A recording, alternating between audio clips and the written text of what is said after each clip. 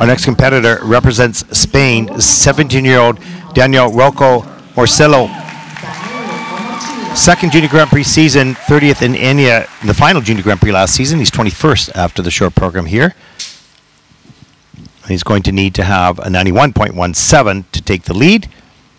Personal best last year was 63.24. He'll be skating to I'm Still Loving You by the Scorpions.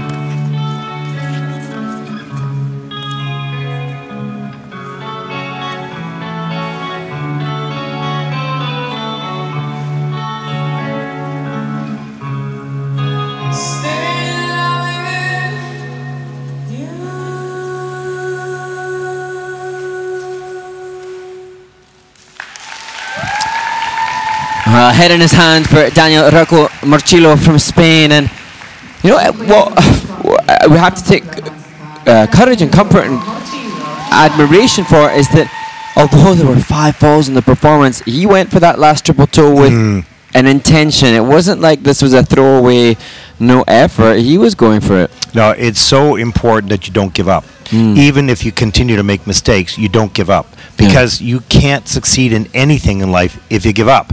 So, and he didn't. There's the triple toe, double toe to start the program. That was nice. So you can see he can do it, not a problem. Triple loop, too far back, a little loose in the air. Needs to tighten those positions up. This double axel, nice. Euler, patience. Double sock on a lean butt, gets it done. So good. He's in the game. Double axel a little bit later in the program, and then hits his heel and goes down. And that after a number of other mistakes, you know, then you start to get just a little bit depressed. There's a fall on the triple salchow. Nothing's going your way, but you keep trying. And that means more than anything. This was not going to be a top skate from a score perspective for this young man, but it's character building. And we appreciate that. I think everybody else appreciates that. Everybody has their bad days, but you didn't give up and you kept pushing forward. That means more than he actually knows. Oh, absolutely. And we've seen others that have given up, and putting that in context, that's what makes us more appreciative of it. And I've seen on his social media, triple loops, triple toe, he's capable skater of triple jumps. That's not an issue. His body was just not coordinated. You know how someday you get up and then you hit the doors, you're going into the kitchen, and then you stub your toe, or then you drop the pan, or you're going, what's wrong with me today? Right? He just, one of those days that everything's not coordinated. And that's there's so many factors that can lead towards that, variables that we can't control, and especially for the athletes as they grow and when their bodies are growing, then the different. Oh gosh, core. Yeah. Well, I mean, with the young men when their bodies are growing, it's sort of like you go from a coordinated young athlete to sort of like a gangly, things. Yeah, Bambi. Things, and your brain's going, why isn't my arm going over there right now? Not there. Yeah, and great work by the coach here. You know, just trying to encourage him. Look, young man, you've got great abilities. There's no question. We can see what you can do. This was a bad day. Yeah. You know, you just got to learn from it and say, okay, now what do I need to do to get myself, a little bit more alert before I take the ice? And you can see that frustration. Now, takeaways will be from this event. He added 5 points to his personal best from last year in the short program.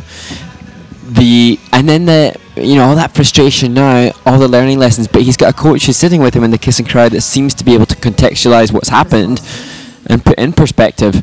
And like I said, we've seen he can do triples. That's not an issue. Yeah, that's not the issue. Just doing them today was the issue. 57.31 for the program, 99.13 for the total score of the competition. That'll put Daniel currently into 5th place.